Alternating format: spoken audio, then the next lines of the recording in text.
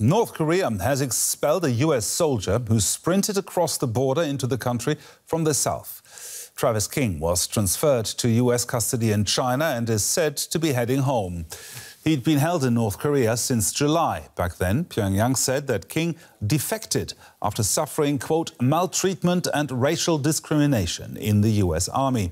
His fate upon his return to the U.S. is uncertain after having been declared AWOL or absent without leave by the U.S. military.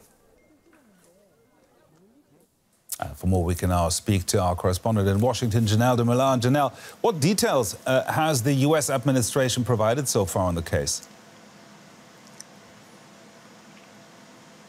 Well, we know that this release happened overnight. We've been told that Travis King is in good health and in good spirits. And earlier, National Security Advisor Jake Sullivan released a statement thanking the Swedish and Chinese governments for their role in helping to secure Travis King's release. Now, we don't know who did what exactly, but we know that Sweden would have played a major role because traditionally, the Swedish embassy in Pyongyang has negotiated on behalf of the U.S. Because the U.S. and North Korea don't have diplomatic relations, there is no U.S. embassy in Pyongyang. And China, of course, for its part, shares a land border and close ties with North Korea.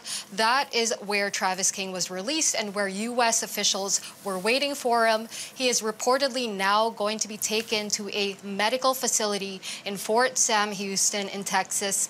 We also heard earlier from his mother, who thanked the Army for their hard work in getting Travis King back and asked that the family's privacy be respected at this time and that she's not going to be giving any interviews for the foreseeable future.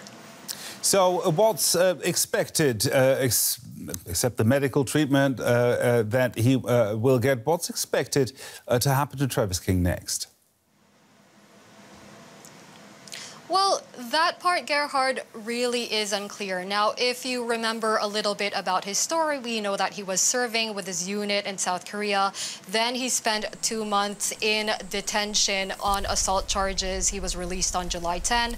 A week later, he was supposed to go back to the U.S. To face disciplinary proceedings, but he managed to evade his guards, and instead of boarding the plane to the U.S., he went on a tour to the demilitarized zone between North and South Korea, the DMZ as you call it. And then he crossed into North Korea. Now, he has been since declared absent without leave from the U.S. military, and that means that he could face further punishment. He could face dishonorable discharge. He could face the forfeiture of his pay. He could face even more military jail time in the U.S. And whether he's going to be punished separately for that action, for having crossed into North Korea, well, that remains unclear as well. Any indication why his release happens now?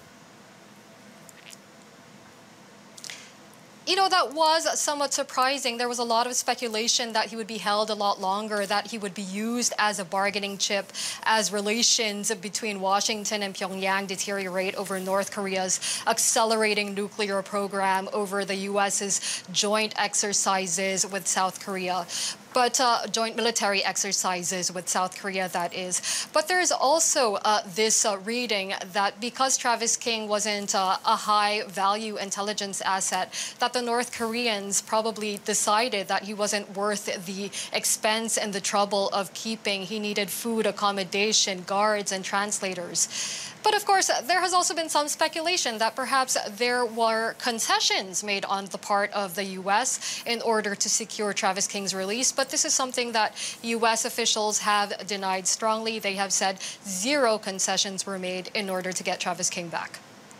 VW correspondent Janelle de Milan there reporting from Washington. Thank you, Janelle.